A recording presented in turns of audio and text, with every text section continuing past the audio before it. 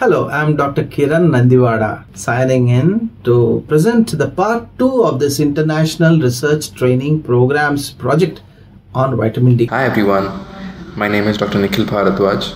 I'm the research head of Krishi Orthopedic Welfare Society. I'd like to welcome you all to join our IRT program, the International Research Training Program with us. Best of luck everyone.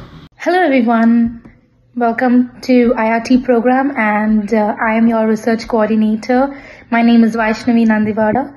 It's good to know you all and looking forward to work together and produce some very valuable research. Welcome you all.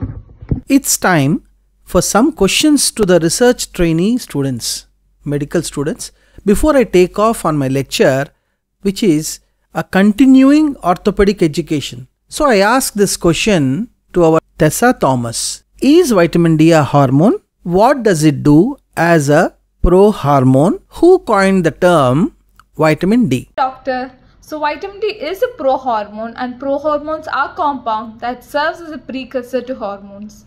This pro-hormone travels through the blood in an inactivated stage and get activated as they reach a cell after post-translational modification.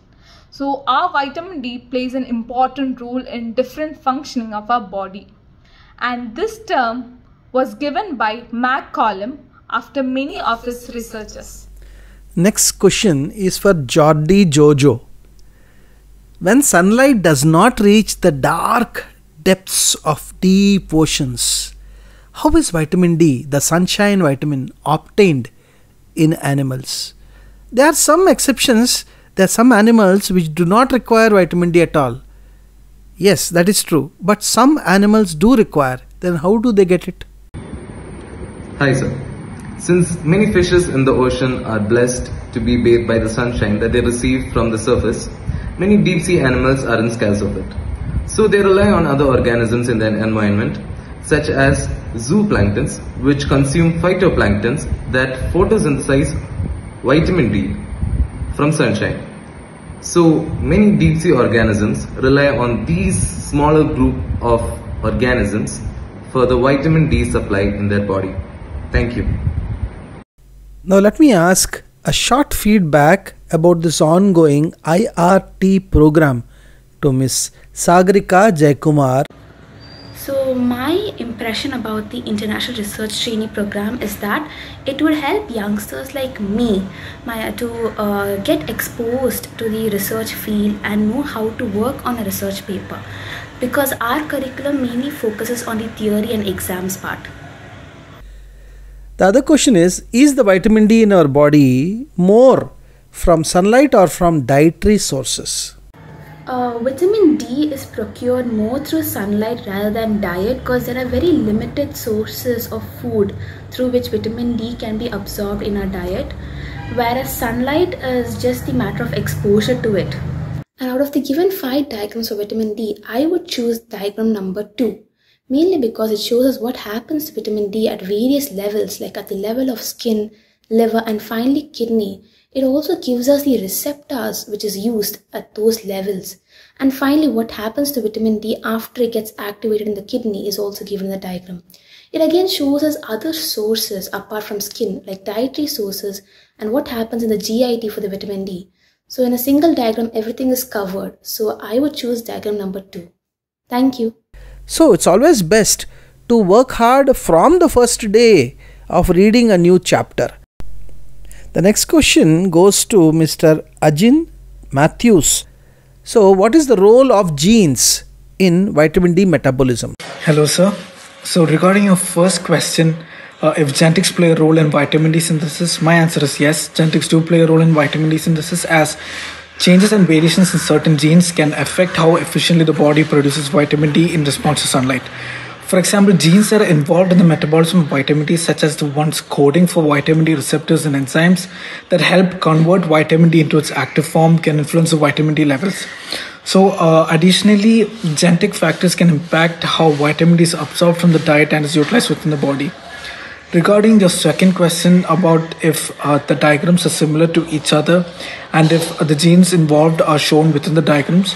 So the diagrams differ from each other based on the information that it provides regarding the sunlight exposure, the conversion of the vitamin D, the liver and kidney conversion, etc. And in certain diagrams, the genes involved are also mentioned. But there is a lot of information that I'm still lacking on, and I'm looking forward to learning more from you, sir. Thank you. So my last question before I start my continuing orthopedic education, I would like to highlight the importance of preventive orthopedics. So Dr. Usama, I would like to know, would you like to treat a fracture or a deformity or some organ failure due to vitamin D deficiency which has been neglected by the patient or overlooked? Sometimes, sorry to say, yes, it happens, overlooked by the clinician. Treat it, or you would do mass screening or mass advice of patients, education of patients, good nutritious diet for children, mothers, expectant mothers, and other scenario of vitamin D deficient resultant deformities and diseases. Would you prevent it or treat it? I am a staunch supporter of preventive orthopedics since 30 years now. What is your opinion? So vitamin D is very important in regards to bone development. Not only bone development, but as well as cardiovascular disease, autoimmune diseases, osteoporosis, diabetes, and infections as well. So what happens is, when you have a lack of vitamin D in the body, it results in you having multiple scenarios where you can first of all have poor glucose metabolism in the body that can lead to insulin insensitivity, for example. You can have vitamin D deficiency that results to osteoporosis, early onset osteoporosis, because vitamin D is essential for calcium absorption, right? So when you don't have vitamin D properly in your diet, then of course you'll have issues in regards to calcium absorption, and therefore you can have weak teeth, weak bones, and you're also prone to more injuries, for example, more fractures. Most patients these days have at least some level of vitamin D deficiency, so it's always important to drink milk, to take vitamin D supplements, for example, calcium supplements. All is very, very vital in regards to preventing, be it fractures, any sort of things. You will need to have proper vitamin D supplementation to keep yourself healthy. Pregnant women, for example, can have vitamin D deficiencies, and so it is extremely important for us to actually treat the mother and to treat her in regards to getting her vitamin D levels up. When there's decreased vitamin D in a expectant mother, what happens is this can lead to poor fetal bone development. It can lead to preterm birth. It can lead to loss. It can lead to the mom having weakness in her bones as well, and her overall health will be significantly weaker without vitamin D. It can also lead to gestational diabetes and preeclampsia as well. So thank you so much, Dr. Usama, and all other participants in this present episode. Now let me proceed with my continuing orthopedic education lecture on this same vitamin D cycle. Vitamin D, we all know that sunlight is important. That's why it's called as sunshine vitamin. Sun will fall, I'm going in the sun, and sun will fall on my skin. Ultraviolet rays, type B type of ultraviolet rays, will change 7-dehydrocholesterol into cholecalciferol.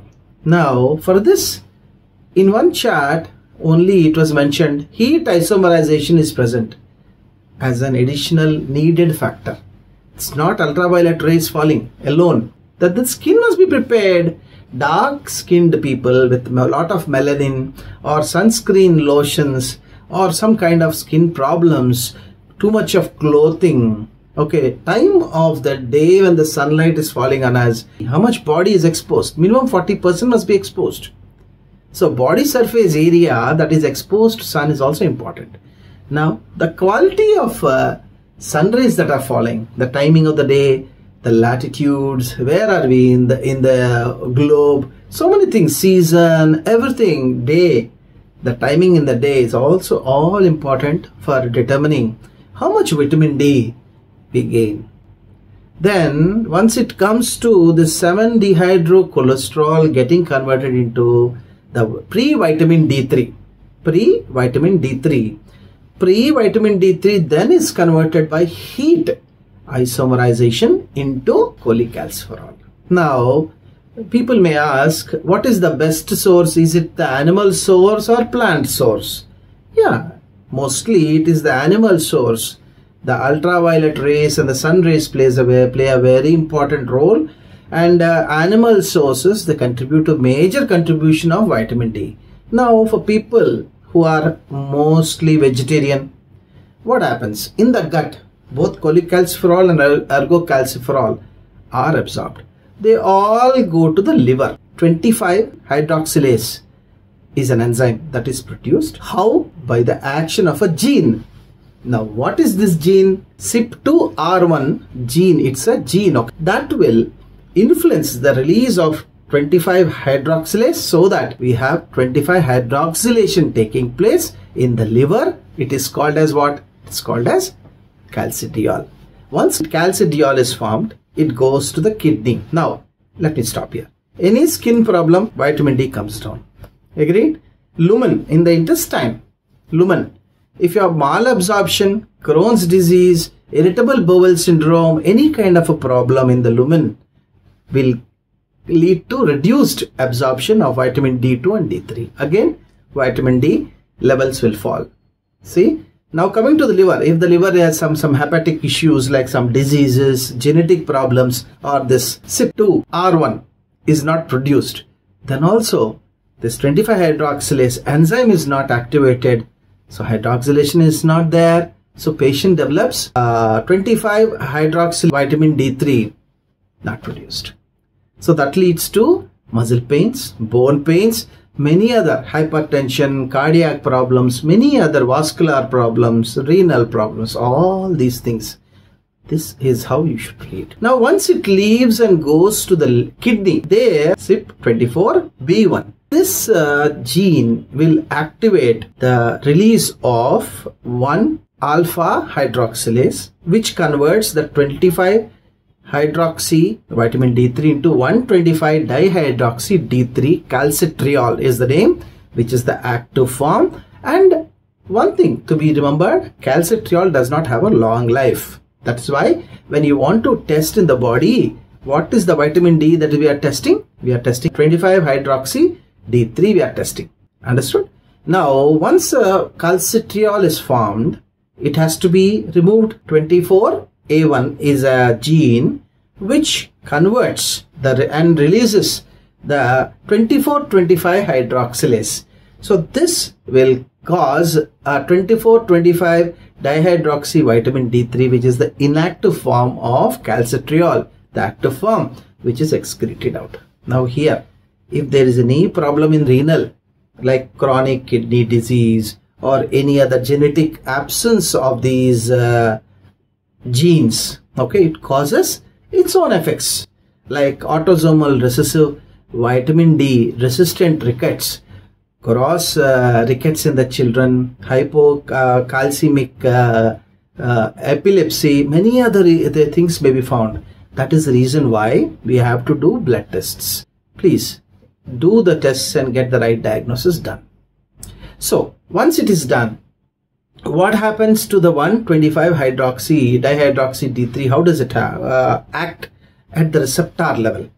Please remember, when it goes there, there is fetal growth factor 23, which is a very important gene which will help you. This factor, just see on the slide, I'll tell you what is happening. I'm going to type if it is present, if it is not present. What is RXA, retinoid X receptor?